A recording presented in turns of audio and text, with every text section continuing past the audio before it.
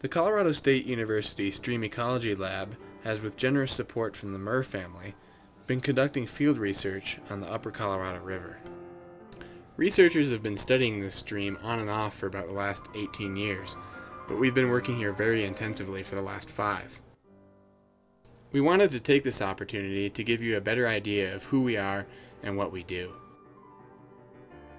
The field site is as neat and tidy as ever, and the ever-improving bunkhouse is just a flower box away from cottage status. Todd is an assistant professor at CSU and is working on several projects at the site this summer. Jeremy's fieldwork is completed, and when he's not writing his thesis, he's wishing his fieldwork wasn't completed. Here Jeremy is using a special viewer to get a clear view of the bottom of the stream. This is Steve Cito. Steve is an undergraduate student at Colorado State.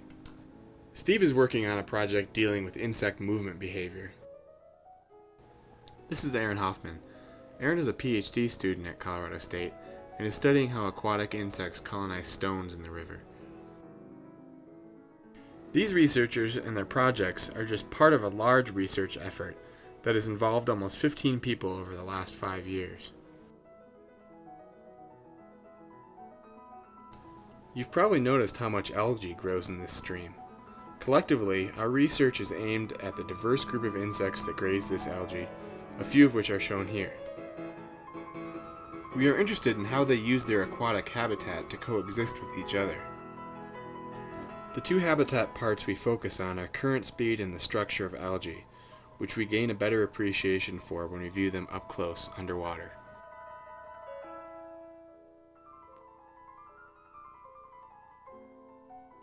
So let's take a close look at these insects and see how they're adapted to their natural habitat. This is a fairly large mayfly nymph called Baetis. Here you can see its little gill flaps on its abdomen.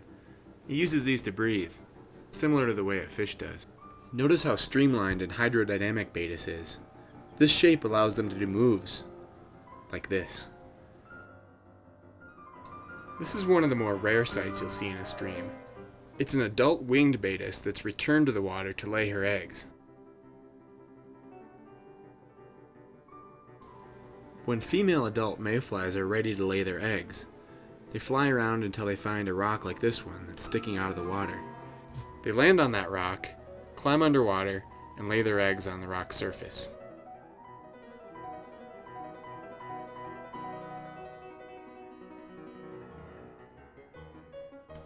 Females like this one lay a lot of eggs at a time, and their egg masses are characterized by their silvery color and their tombstone-like shape. A broader look reveals how many tombstones there can be on these rocks, and these are left by only the fittest mayflies, who have, in their lifetime, avoided both aquatic and terrestrial predators. And still, one of the greatest challenges to overcome is the shearing force of current.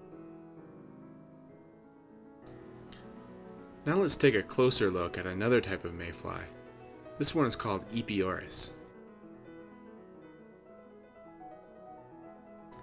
Like Baetis, Epioris is also a grazer. Epioris has a very flattened body shape.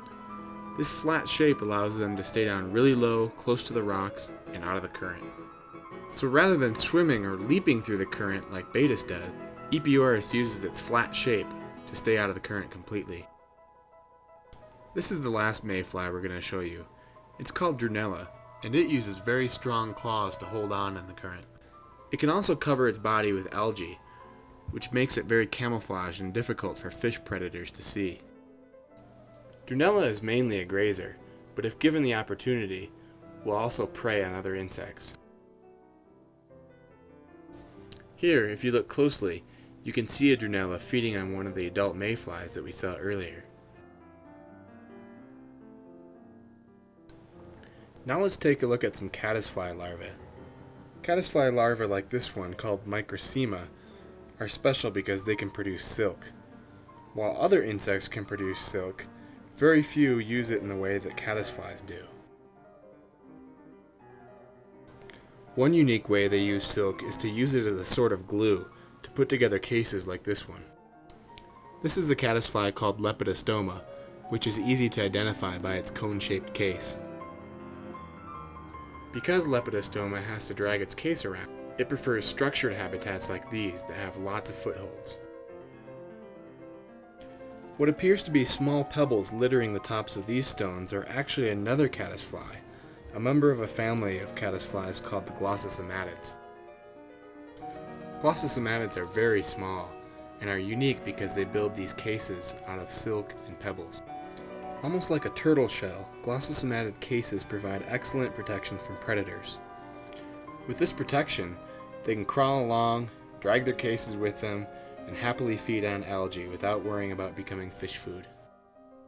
Inside these shelters, there's another unique caddis that belongs to a family of caddisflies called the hydrocycid.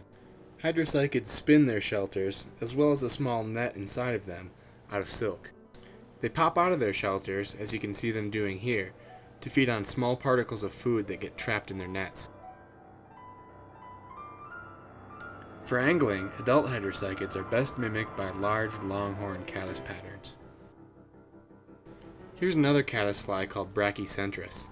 These larvae are easily recognized by the squared-off shape of their case, which is built of wood and almost resembles log cabin construction. Brachycentrus larvae use silk to cement their cases to stones where the current is very fast, stick their legs out, and wait to catch whatever the current brings them. The one on top here was lucky enough to catch a Baetis mayfly. The very abundant Brachycentrus adults are best mimicked by light-colored, medium-sized caddis patterns. Stoneflies are predators, and because of their large size as larvae, they try to avoid fish predation by only being active at night. Thus, they are rarely seen on the stream bed.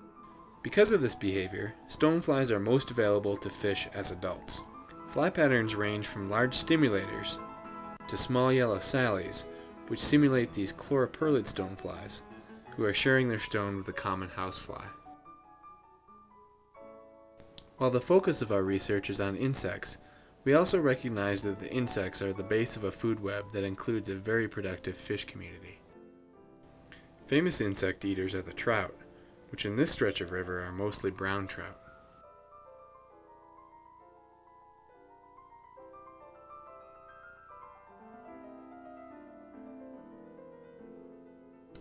Less conspicuous is the smaller, more camouflaged Paiute sculpin. Other members of the fish community include speckled dace and suckers. We're also interested in the diverse terrestrial fauna that are supported by the stream and its inhabitants.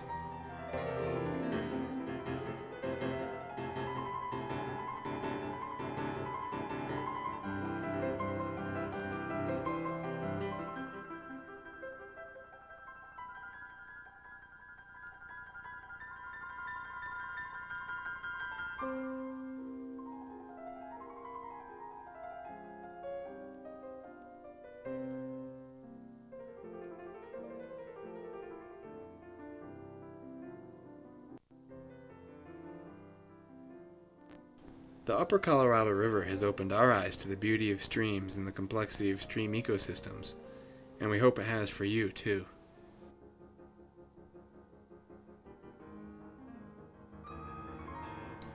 This short film is part of a larger documentary project that Jeremy Monroe and Aaron Hoffman are working on. We look forward to sharing our finished product with you. We appreciate your generosity and support, and we thank you for your time.